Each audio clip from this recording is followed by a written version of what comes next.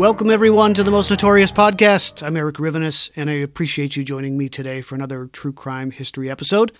A quick mention for those fans of my show who happen to be in the Twin Cities, Minneapolis and St. Paul, for those not familiar with my frozen neck of the woods.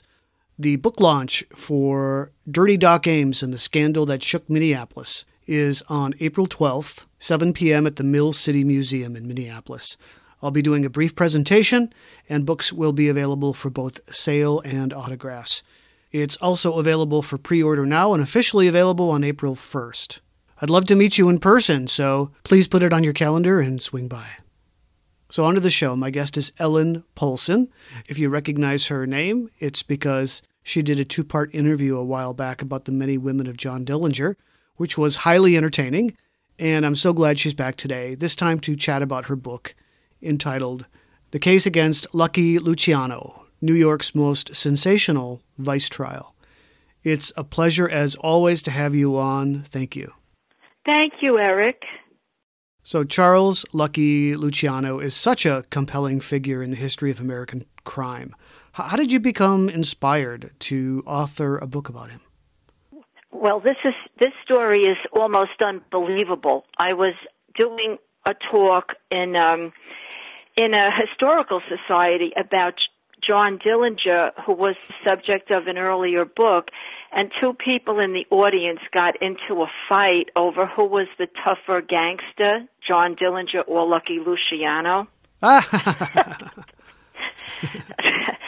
So, I'm helplessly standing there while these two men are going at it verbally, and I decided that there's something to this. Let me find out something about Luciano. And I read a book by Lacey, his name was, and it was actually a book about Meyer Lansky, and it mentioned that Luciano had been the subject of a sensational vice trial in the 1930s. And because the niche that I've gotten myself into with 1930s crime quite a bit is the untold story of the women, I thought that would make an interesting story, a prostitution trial involving a major underworld figure. And because I live in New York, it was easy for me to research it. Down in the New York City Municipal Archives, there are trial boxes that are accessible to researchers, and the wonderful archivists at the New York City Municipal Archives made it easy for me to access the boxes, and I call it my subway book because I used to go in by subway every day and do my research. So that's how that book came about, by two old men getting into a fight. Who was the tougher gangster? How long did it take you to put the book together? That book went fast for me. I would say, trying to remember, maybe 3 years, 4 years. I average between 8 and 15 years for my other books, which is something that I'm trying to streamline. But that went pretty fast. You say that in hindsight, though. I think other writers might agree that after something is completed, you almost don't remember doing it. It's like having a baby. You don't really remember what you went through. Right. and I wouldn't know the baby part, but I can only imagine. Right. And probably a lot of the guys who are into true crime wouldn't relate to that statement that I just made. But I think writers might relate to the fact that once the book is out there, you don't really remember how much sweat and blood went into it. Right. Yeah. I actually did an episode a few weeks ago about New York City in the 1890s, when Tammany Hall was battling reformists, Teddy Roosevelt was police commissioner, and your book takes place in New York City, of course, as well, but about 40 years later. What was the climate of crime when your story takes place? Well, Tammany Hall was still in existence in the 1930s, for one thing. So you just mentioned Tammany Hall. It was the tail end of it because Fiorello LaGuardia was coming in 1936 as a reform mayor who tried to push out all those crime-friendly aspects of Tammany Hall. And because they were the Democrats, they were aligned with all of the Democratic politicians were all aligned with organized crime. So that was still very much happening in the 1930s, and every big gangster of that period had politicians that were working side by side with them, from Dutch Schultz in Harlem and the Bronx to the Bugs Meyer mob and Lucky Luciano on the Lower East Side. It was all about which politicians you had in your pocket. The crime scene in the early 1930s in New York City was pretty convoluted, very regional, although not as regional, say, as a city like Chicago. With Chicago, everything was almost factioned off according to streets, and near West Side and far West and near North. Thank goodness New York City wasn't that complicated because it's easier to understand. But you had basically the triangle between the North, which was the Bronx and Harlem, down into Brooklyn, which was aspects of the Capone mob were down in Brooklyn, and they would jetty back and forth between Chicago and Brooklyn. And then you had the people on the Lower East Side who were more closely aligned with Lucky Luciano. Interesting. So it was a large, like a triangular area. Could you talk about these gangsters individually? A little background on Dutch Schultz, for instance. Who was he, and what was his territory? There were rogue gangsters. I mean, that's my word, and not everybody would agree with that. But people like Dutch Schultz were more or less at odds with what you want to call organized crime factions, or maybe more what we tend to think of today as mafia, you know, with the roots in the Sicilians and the Italian mobs. Dutch Schultz came up against those mobs quite a bit.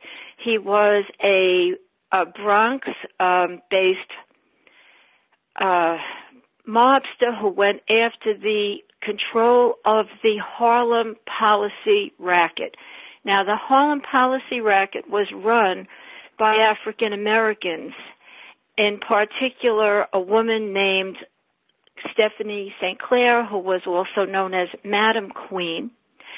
And I guess you've heard of her Lieutenant Bumpy Johnson, who was more or less an enforcer, Ellsworth Bumpy Johnson.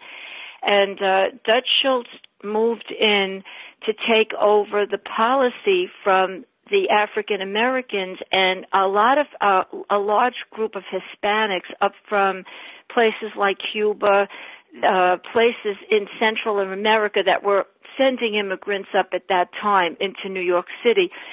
So the Hispanics and the African Americans got pushed out. They were called policy bankers. They were pushed out by Dutch Schultz as he took over, but as he gained power and control, he made a lot of enemies among what I'll call the Italian mobs. And when I say the Italian mobs, by 1935, when Schultz was killed, they weren't only Italians. After Luciano gained power in New York, he consolidated the Italian mob with a lot of Jewish gangsters. So when I say Italian, it was actually a blend of Jewish and Italian, some Irish. And when Dutch Schultz gained too much power in 1935, he started to announce that he was going to kill a prosecutor by the name of Thomas E. Dewey. And Thomas E. Dewey was a prosecutor who was making a name for himself in New York by going after the mob. When people like Lucky Luciano, the Jewish gangster Meyer Lansky, when they learned of this, they decided that Schultz had to go. So Schultz was murdered in a place in Newark called the Palace Chop House, and he was murdered by hired guns in the group Murder Incorporated. So that was the end of Dutch Schultz. And I don't think anybody was sorry to see him go, because he was not, at that point, he was not a popular person in organized crime. And when he was dying in the hospital, the African-American boss, Madame St. Clair, actually sent him a telegram that said, "As ye sow, so ye shall reap." And so that was what happened to him. So Could you remind me of Schultz's ethnicity? He was a German, Flegenhammer, Arnold Flegenhammer. So you're saying that unlike a lot of the gangs, joined together by their culture, ethnicity, etc., Schultz was actually able to band together an organization made up of lots of different groups of people. Yes, and he got a lot of publicity. There were others that were more or less rogue. There was Jack Legs Diamond. These are people that everybody's heard of, especially New Yorkers, but nobody, the average person probably doesn't know a whole lot about what they did.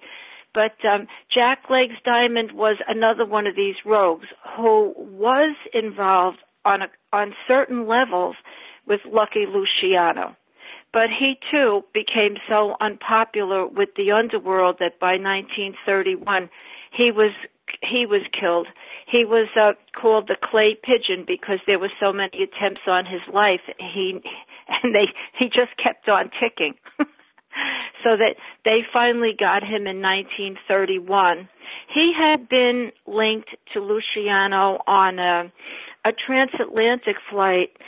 I'm sorry. He had been linked to Luciano on a transatlantic ship voyage to try to arrange a drug deal that was backed by Arnold Rothstein.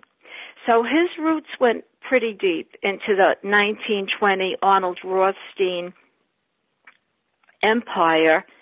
And when Rothstein was killed, people like Luciano and Legs Diamond were considered suspects, but not for long, because there was absolutely nothing they could point to say that they were involved in it. A couple of questions I want to ask, and I'd like to back up briefly. You mentioned Schultz moving in and taking over policy rackets. Can you explain what policy rackets are? I remember, because I grew up in Brooklyn, I remember, hey, I hit the number. You know, there was always somebody who hit the number. And what that was at the time of the Harlem policy racket, policy was just another word for the number. And it was like a penny number that was sold by people on the street that were called bankers. And it was based on, I think it was a 3-digit number, but it was based on a pretty complicated calculation based on the racing scores at Hialeah Racetrack in Florida. And they would put the numbers backwards and the last race and what the tally was. And that was called the policy. But the odds were also not good, so there wasn't really much of a chance of anybody getting rich from it. I guess like today's Pick 5 or the lotteries that people buy every day in the local 7-Eleven. It was run on the street. And so when they say policy, they mean the numbers, a gambling racket. Very low level, very street, and participated in by everybody in the neighborhood. Do you mind elaborating on Murder, Inc.? Could you give a little history on the organization? Yes.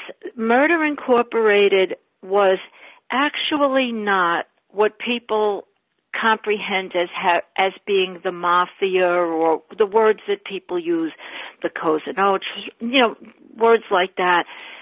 Murder Incorporated was a separate entity that was formed under the auspices, if I may, of Jewish gangsters in the neighborhood of Brownsville, which is on the going toward the northeastern section of Brooklyn. I know the neighborhood because my father was a police officer in the 1960s in the 73rd Precinct. So geographically, I do know where it was. And during the 1930s and 1940s, Lepke Buchalter, who was the only organized crime figure to later be executed in the electric chair, he was one of the top bosses of a group of men who were hired to assassinate mobsters. They were hired for underworld rub-outs, and they did not work only in New York. They were suspects in crimes of underworld murder all over the United States. And some of them have been picked out by historians like Harry Pittsburgh, Phil Strauss, people like that, who were later executed for murder. Quite a few of them were rounded up that way. The famous Abe Relis, Kid Twist. I think a lot of people have heard of the man who was pushed or fell out the window in the Coney Island Hotel. They called him the canary who could sing but could not fly. He was a figure in Murder Incorporated. So I guess in a nutshell, to explain Murder Inc., it was coined by reporters. All of these flamboyant expressions from that era were always the product of newspaper headlines. And it had no connection. In other words, the people involved in carrying out the assignments of Murder Incorporated were not necessarily what we would think of as mafioso. They were hired guns. The person who went to prison for 22 years for killing Dutch Schultz, even though it was a large conspiracy, one person went to prison for it, a guy named Charlie the Bug. Charlie the Bug, workman, who went to prison for 22 years for killing Dutch Schultz. He was a low-level member of Murder Inc. People who could use guns, people who could shoot, or more sadistically, do more sadistic. There were definitely more sadistic ways that people were killed by Murder Incorporated. Can you talk about the origins of the mafia in New York City? Maybe I shouldn't say the mafia, or organized crime. Yeah, organized crime, because I think mafia tends to, I guess in its purest definition, hails back to the Sicilians that started actually in Paterson, New Jersey, with counterfeiting rings in the 1890s. So, that's really the where it started in the New York metropolitan area was actually New Jersey. But if we want to talk about people like Meyer Lansky and Bugsy Siegel, they were both Jewish, and they are known primarily for a mob that was known as the Bugs-Meyer mob, meaning Bugs Siegel and Meyer Lansky, in the early 1920s, like 1920 to 1922, in bootlegging. And there was a very big corner in New York, a block from police headquarters, but that shouldn't surprise you, and it was called the Curbside Liquor Exchange.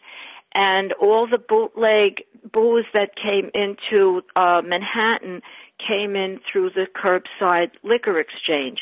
So a lot of, to kind of paraphrase or to tie this all up, a lot of the Bugsy Siegel, Meyer Lansky, Lucky Luciano activities of the Prohibition era revolved around bootlegging.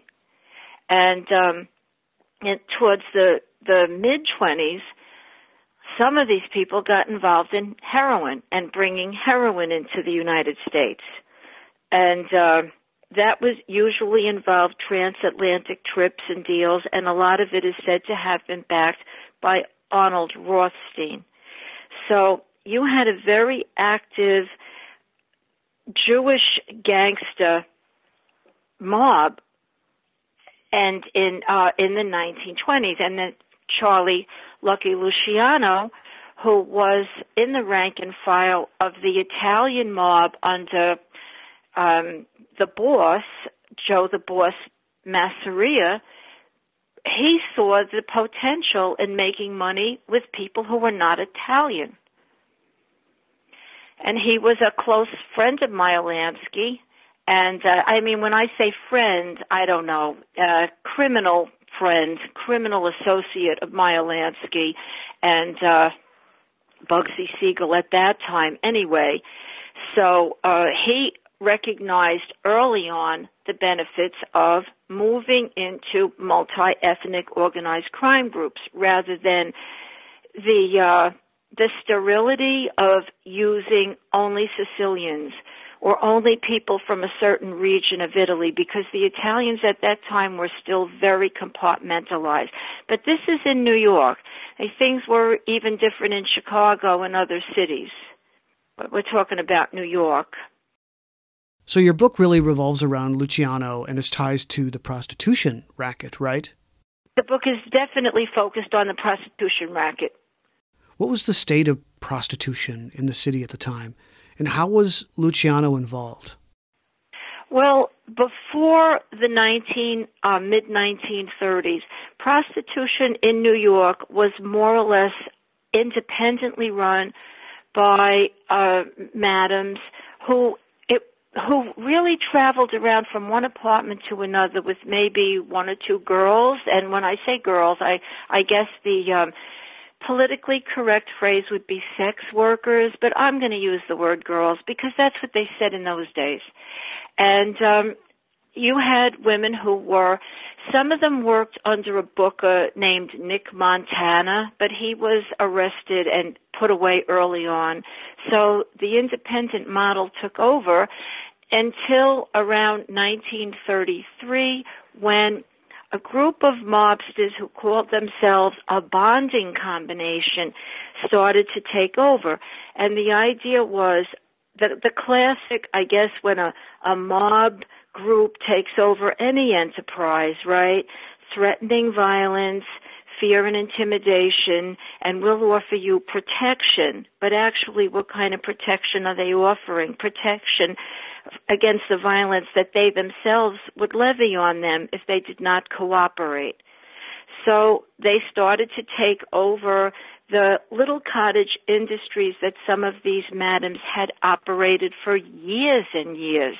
Some of these madams were known as far back as 1912. There was one named Jenny the Factory Fisher. Whether or not that was actually her real name, she was known as Jenny the Factory. She comes up in 1912 in research. And here in 1936, she was still bopping around. So why the factory? I don't know. The factory's open today. Okay. You know, some of these nicknames, you just don't have any idea why they had them. But I can take a guess for Cokie Flo. But Cokie Flo, well, she was a notorious drug addict.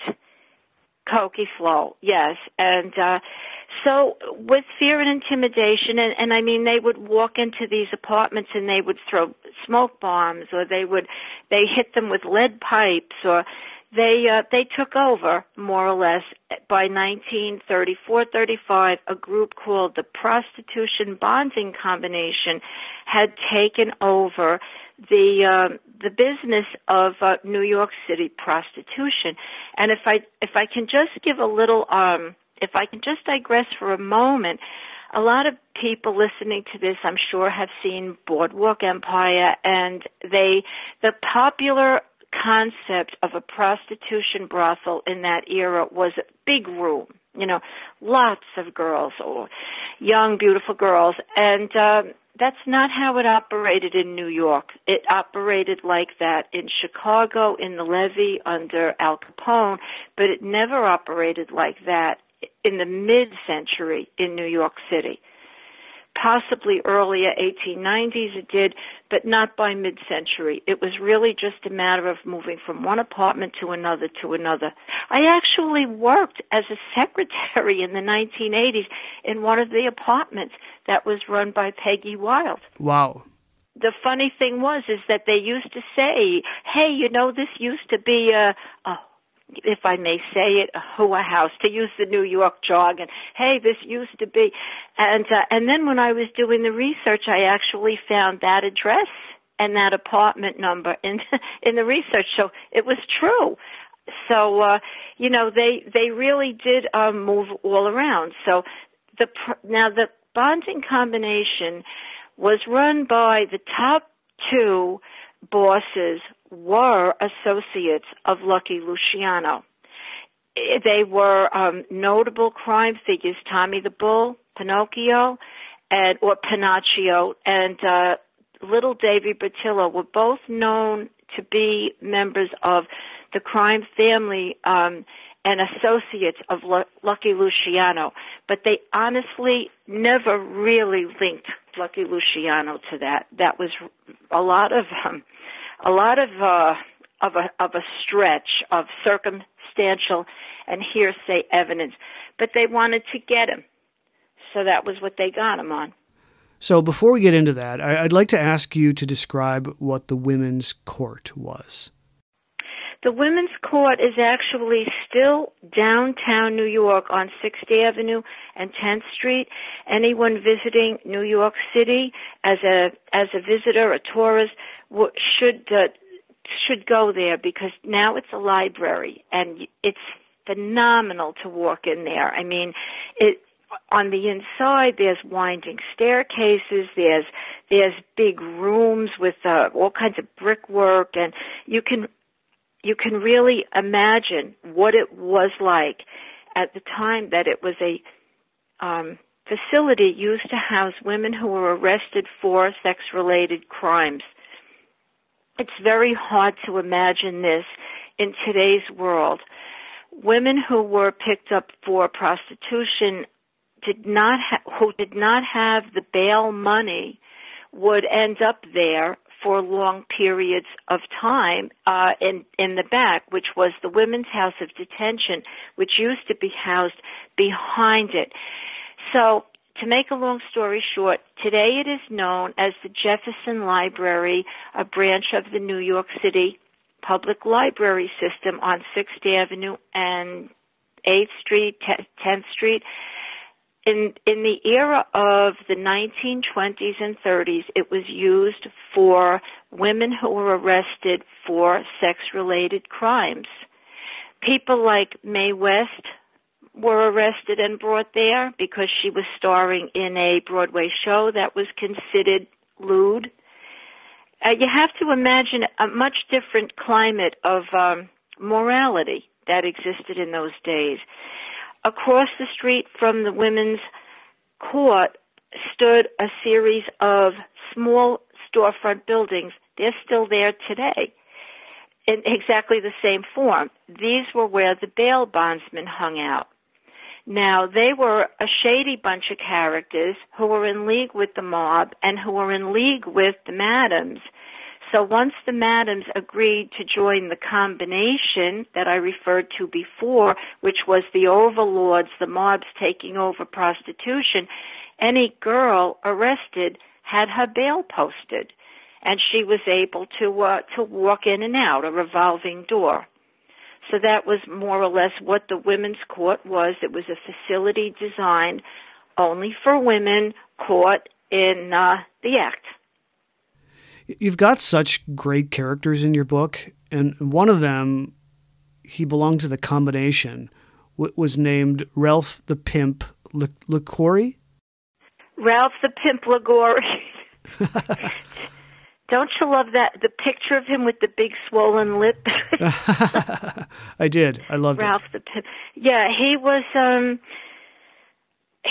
another one of those really bad guys who exhibited a lot of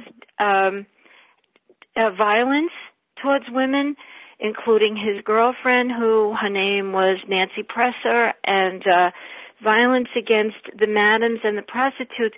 And the amazing thing about all of these men is that they were married. They were married, and they had wives and they had families completely outside of this dirty thing they were involved in. Yeah, right. Right? Crazy. They were all married. The wives crying in the courtroom and all this. Quite a show, huh? It seems like it was quite the sensational trial. Yeah. So I want to ask you about the circumstances that led to the trial to begin with. Who was after Luciano? And why did they decide on prostitution?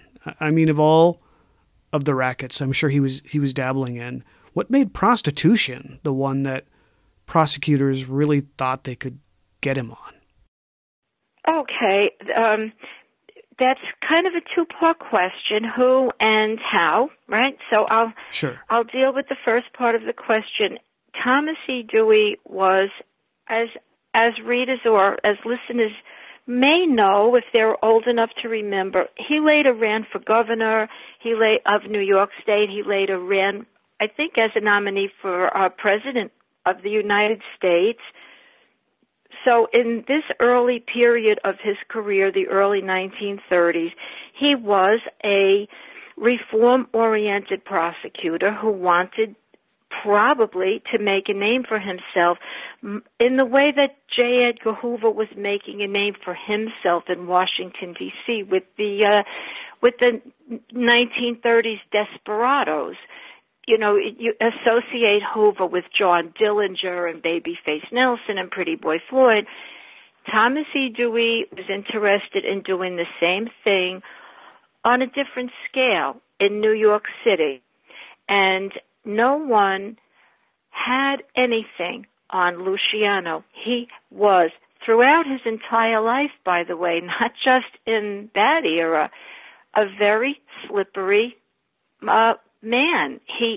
There's nothing on him. Nobody ever had anything on him. I mean, there were a few drug busts in the early 20s where he was arrested for possession, served a little bit of time here or there, some truancy, boys' schools. Nobody ever got anything on him of any value. So it came to Dewey's attention in a roundabout way that the prostitution industry had a lot of vulnerable women and other people involved in it. He learned of this through a groundbreaking, in my opinion, historical African-American woman who was working in the women's court named Eunice Carter. And she was a future district attorney under his staff, and she brought it to his attention that, you know, there's so many women coming through here, and that there's a mob behind it. And Dewey put two and two together and decided that prostitutes, many of whom were addicted to hard narcotics, could be manipulated. So they staged the famous arrest of February 2nd, 1936. They arrested 100 prostitutes in one night. Now, he made it clear, Thomas E. Dewey, to the press that he was not interested in prosecuting women for sex crimes.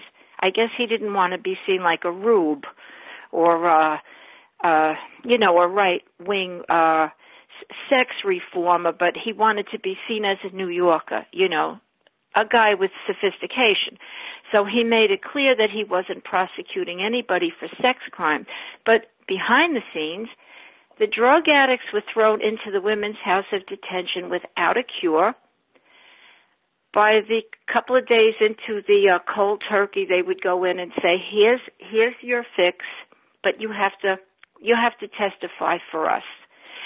The other thing they did, a lot of women who were closely aligned with boyfriends or pimps would carry the guns for them. If they were arrested with a gun, then it was a Sullivan law violation. In New York City, a Sullivan law violation carried 3 to 7 years. That meant for possession of an illegal, unregistered firearm. So he would go in and say, you're looking at 7 years for firearm, or you're looking at a term for possession, or this and that. So by threatening them with what he had on them, he was able to create a kind of little club of women who were now going to become material witnesses in the trial against Lucky Luciano. All they had to do was agree to say that they'd heard of him. I mean, it was so abstract, but the testimony always revolved around what somebody heard. Oh, Charlie Lucky said he's going to turn us into the A&P. He's going to unite everybody like a chain store. That was what one person testified. But she wasn't there to hear it herself. It was hearsay. So there was no evidence. There was no real evidence. But what he did, Dewey was very smart. He was a smart prosecutor. He did something that was revolutionary for its day, and it kind of was a precursor to what we know as today as the RICO laws, racketeering influenced organized crime laws, where they would bring together groups of mobsters into court and try them together. He did that in 1936 under a law that the New York legislature pulled together very quickly, called the Joinder Law, which meant he tried Lucky Luciano with a lot of the other guys that were running that prostitution ring. Now, the other guys, like you mentioned, Ralph the Pimp Ligori with the big sore on his mouth, they were disgusting. They had no charisma. So here's Luciano, who had charisma, who was well-dressed, who claimed he learned his manners from Arnold Rothstein 10 years earlier. You had him in a dock with a bunch of bumps. So the jury didn't really see him as any different from his co-defendants. So there was a lot of subtle manipulation that went into that trial, with a judge also who was very sympathetic to the prosecution. So there were a lot of things that went on there which would categorize it as a trial that was not really a fair trial. But listen, we could talk about a lot of the trials of the 20th century that people would say were not fair trials, right? We could talk about a lot of them, but I think that this was one of them. Not a fair trial. So what was Luciano's reaction to all of this? Was he confident in his chances, or was he nervous? It seems that he was confident, but he was not somebody who was known for betraying his feelings. He was known as a person who was impassive, who was seemed on the surface to be very relaxed. And police psychologists categorized him as seeming to not have a conscience, or seeming to be almost childlike in his faith that things would work out for himself. He tried some jokes on the witness stand. He went on the witness stand, and he tried to tell jokes, and they fell flat. So it seems like it might have hit him by surprise, the verdict. 99 times guilty and all that. Yeah. What was the defense's strategy in all of this? Was it just obvious to them that the prosecution didn't have anything hard on him? The defense was actually very impressive. Moses Polikoff was a well-known criminal lawyer of the era. He represented Meyer Lansky. He was a highly respected criminal lawyer. He and his team were involved in more or less cross-examination of witnesses, putting Charles Luciano on the trial, putting Charles Luciano on the witness stand to question him about his whereabouts and his whereabouts and his activities during that time frame. Like their strategy, if you even want to call it that, was to pin him with gambling rather than with prostitution. So they tried to establish that he was at the racetrack, that he was in Florida at the racetrack. They had a racetrack in Jamaica, Queens in those days. The whole idea was to establish that, number one, he was a gambler and not a pimp, and number two, that his famous line was, I never gave, I never gave to prostitutes, and that he had female companions. They tried to distance him from the social implications of prostitution rather than trying to distance him from the legal implications. And it didn't work. It didn't work. There was also talk of trying to get to jurors. They actually did try to get to a juror and pay off a juror, and there was quite a bit of that going on with people on the jury leaving and being replaced, and so the trial kind of got out of control, and they also had to contend with these women who were going on the witness stand and who one after another were saying that they'd heard of him, that they'd heard his name mentioned. And there was one witness that they had to contend with, Nancy Presser, who actually claimed that she was in his hotel room, that she was his girlfriend, that she had heard things said and saw people come in. And she was probably lying about all of that because he wouldn't have been going out with somebody like her, a drug addict, and he was with showgirls. He was with fancy ladies, ladies who were in the newspapers, not low-level drug addict prostitutes. So she was lying. So what were the actual charges against him? The charge was called compulsory prostitution.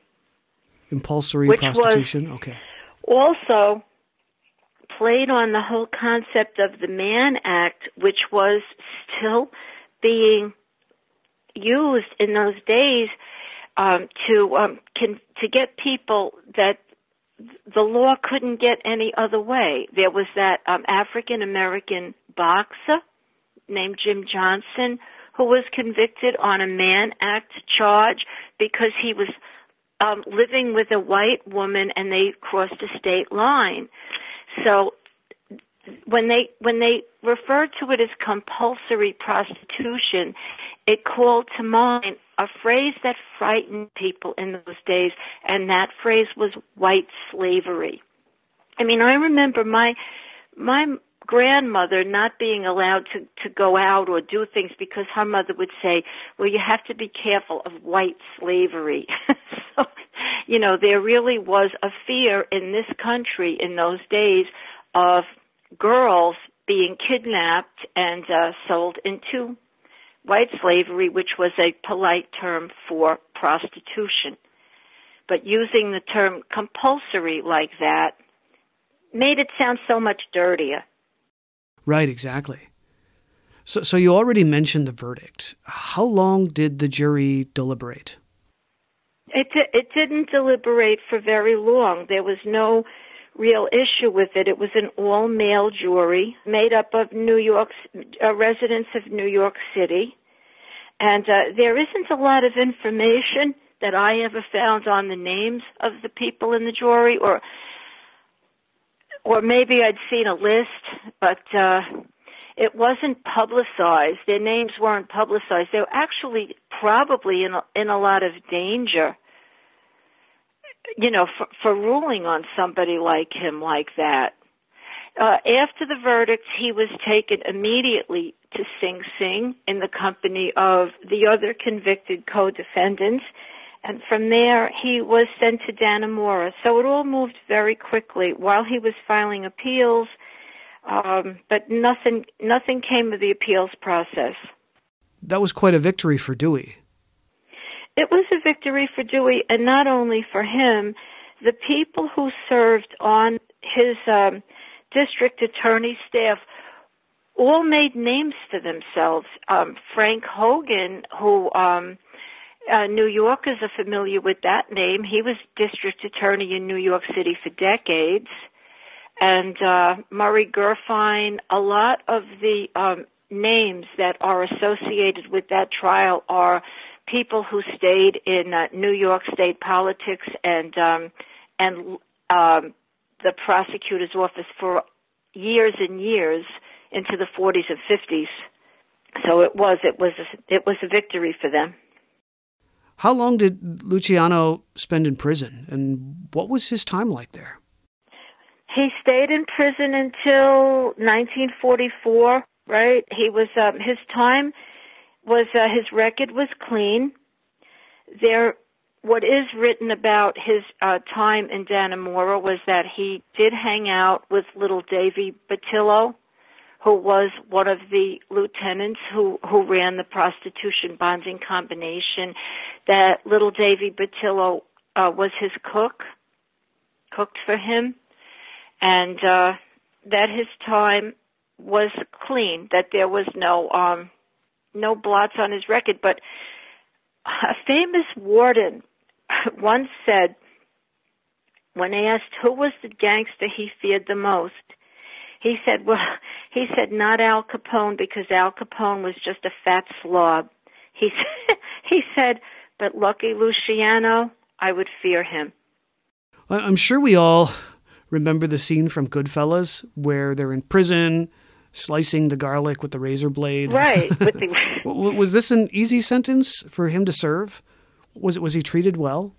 Well, it sounds like he probably had some privileges if little Davy Batillo was his cook, but there isn't any official record that I've ever seen of exactly how his time went down. So I mean, I guess they're not gonna put that in his prison record or anything like that. So, you really can't go by anything solid, just surmising of that, because he had somebody cooking for him, because his record was written up as being clean, and then he was released. His sentence was commuted about 8 years later. So that's what we have to go on. Sure. So how did this trial affect prostitution in the city? I mean, people were reading about it in the newspaper every day. What was the exposure, positive or negative, for the industry? The exposure was actually, I guess, New Yorkers were jaded even then, and there were letters written to the New York Daily News, Voice of the People, to the effect of, so listen, if they think this is a problem, let's establish a red light district and move on. What's the big deal? And the prostitution industry, of course, flourished after that. One of the bookers who was named in the trial, Pete Ballitzer, was rearrested in 1941, and NewYorkDailyNewsPicks.com has photographs of prostitutes being rounded up and put into vans and paddy wagons, as they're commonly known as, I guess, in movies and stuff, paddy wagons being rounded up in the late 30s and early 40s. So nothing actually changed. I mean, they went after certain people and busted them down. Like Polly Adler was a notorious madam who was not involved with the bonding combination. She had a lot of power in her own right because she knew a lot of people, a lot of mobsters, and she was left alone. But she was busted down by the late 1930s. She wasn't acting in prostitution anymore. I mean, I think they could bust down individual people or individual groups, but they weren't going to knock it out. And I don't think that was what was ever intended with the trial of Lucky Luciano. I think what was intended there was just a vehicle to get Charlie Lucky. And once he left, the void left. What was it filled by Meyer Lansky? the void that he left was taken over for a time by Vito Genovese, and it's pretty common knowledge that Frank Costello, another mobster who is known to some people through television, like he was the gravelly voiced guy in the Kefauver hearings who wouldn't let his face be photographed, just his hands. Some people remember that. He was behind the scenes quite a bit, running the enterprise for Luciano while he was in prison. So while Genovese more or less did not remain an ally, people like Frank Costello and Meyer Lansky always remained his allies. Interesting. So what do you think about all of this after your research? Is there any doubt in your mind that he was involved in prostitution? That's an interesting question to ask me because I've experienced a lot of frustration. My feeling is that and it's an opinion shared by other gangster researchers whose opinions I respect, he was probably getting a piece because, no pun intended, Ooh. He was probably getting a he was probably getting a piece. That is funny. He was probably getting a piece of the profits because Tommy the Bull Panaccio and Little Davy Bertillo were two lieutenants in the same crime family headed by him. So obviously he was getting a kickback on the prostitution. It wouldn't have operated without a skim going to the boss. But did he run it? Did he have anything to do with it other than that? I don't believe so, no. And a lot of true crime researchers that I've spoken to or written to share that feeling, that there was the skin that went to him, but that he did not run it. And, I think my frustration comes from the fact that I think Luciano will forever be linked with prostitution. He'll forever be linked with vice. I mean, anytime you see any movies or Boardwalk Empire or anything else, he's always like in some parlor with like, women all around him. And it seems to me that the historical or the true Luciano is lost in that stereotype because he was so much more than that. Right. Can you give us just a brief little history of what happened to Luciano after he got out of prison? His commutation occurred actually by the same person who got him convicted in the first place. Thomas E. Dewey signed his commutation papers with the provision that he be deported. He was considered to have helped the war effort. At the time, World War II was going on, and New York City became very paranoid when a ship was caught fire. A warship called the Normandy caught fire in New York Harbor and capsized, and it was considered to be an act of sabotage, although there's evidence that points to the fact that it was just the mistake of a crew member.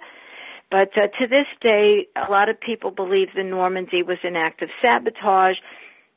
Allegedly, this started the U.S. Navy's idea that they could get some mobsters on their side to protect the waterfront of New York City, because Lucky Luciano was aligned with a man named Sax Lanza, Lanza, who ran the Fulton Fish Market. Visitors to New York City who will go to the Fulton Street Seaport may not know that at one time it was the Fulton Fish Market and all the fish came through there, and it was run by organized crime. So Sax Lanza got the word out to protect the waterfront, and everybody on there had to keep their eyes and ears open and watch for Germans, watch for German saboteurs. And just as an aside, there was a mob war effort even before that, where Meyer Lansky was an avowed enemy of what was called the Bund, the neo-Nazi party in the United States that were having meetings and all. Fritz Klum, led by Fritz Klum, Meyer Lansky, they'd bust up the meetings. So they were their own little rogue army of anti-Nazi raiders in New York City under Meyer Lansky. So yeah, I actually did an episode on this with Arnie Bernstein called Swastika Nation. Oh, that sounds interesting. I'll have to get that book titled. Yes. Yeah, it's great. So that sounds good. So Luciano, there was allegedly a twofold campaign. He would also send the word to Sicily, to the mob in Sicily, Don Calo in Sicily, to allow the Allied invaders in without a hitch. Now, there's always two sides to these stories. Luciano allegedly later said that he just told when his appeal failed by 1938 and he knew he wasn't getting out of jail free, he had his attorneys dig up all the dirt that they could find, and he said on a certain someone associated with the with the trial. And when this certain someone was presented with the dirt, they said, okay, we'll let him out. We'll deport him. We'll get him out of here. And, it's funny. I tend to believe that could have been true because of the things we're hearing about today, about the things we're hearing about people that were never supposed to ever be revealed, So maybe that's what happened. But with Luciano, unfortunately for us geeks, researchers, there's always two stories, two sides. So it's very hard to know exactly what happened. So one thing we know, he was deported to Italy. He went through Palermo and immediately tried to get back in here. In 1947, he was back in Cuba by way of South America. And I don't know, some people believe that Frank Sinatra entertained him and the boys in the Hotel Nacional in Cuba before it was taken over by Castro, when it was still a gangster paradise. He wanted to, I was going to say he wanted a piece of, but I'm afraid to say he wanted a piece of the Casino Nacional. There was gambling in Cuba in the 1940s, and Americans who today go to Vegas and they used to go to Cuba to play and party and revel, and so he wanted that, and he was in Cuba with Meyer Lansky and allegedly Frank Sinatra, and to entertain them, and that's where the death sentence for Bugsy Siegel was signed, because they felt that he was mismanaging his hotel that he was building in Las Vegas, the Flamingo Hotel. So they signed the death sentence on Bugsy Siegel, that among other things. Now, when it got back, there was a reporter in Cuba. Somehow it got back to the United States government that he was there, and the United States government immediately threatened to stop the shipment of legal pharmaceuticals to Cuba unless and until Lucky Luciano was kicked out of the country and sent back to Italy. So he was taken to a detention center, an immigration detention center in Cuba, and then sent back to Italy and never returned to the United States. I mean, there's stories, I've gotten emails of people claimed he came back disguised as a woman in a wheelchair, and people have sent me these emails, but there's no proof of that. There's no proof that he ever came back to the United States until he died and his body was brought back here. In terms of what he did in Italy, that too, it's the whole books have been written about his involvement in international narcotics, and as much as the Italian government tried and tried over the years to find out whatever he might have been involved in, he always kept his nose clean. They never found out anything.